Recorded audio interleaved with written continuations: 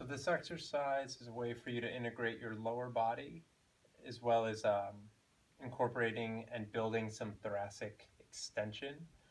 What I want you to do, start in a low kneeling position and then come to a 90-90 low lunge. All right, so you want your back knee under your back hip, front knee stacked over your ankle. From here, you're going to take your elbow and your hand, stack them on top of each other and hold. All right, now I want you to start to lean your elbows forward without letting them lower.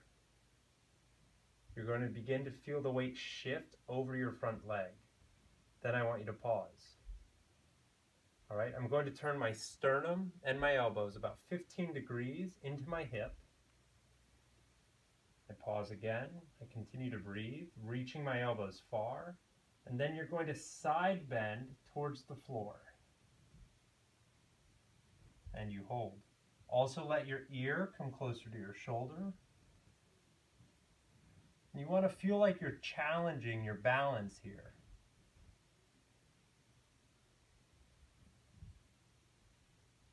Slowly start to come out of it. Reach both hands forward. Flip your back toes under. Lower your arms about 45 degrees. Pick up your back knee a few inches and hold.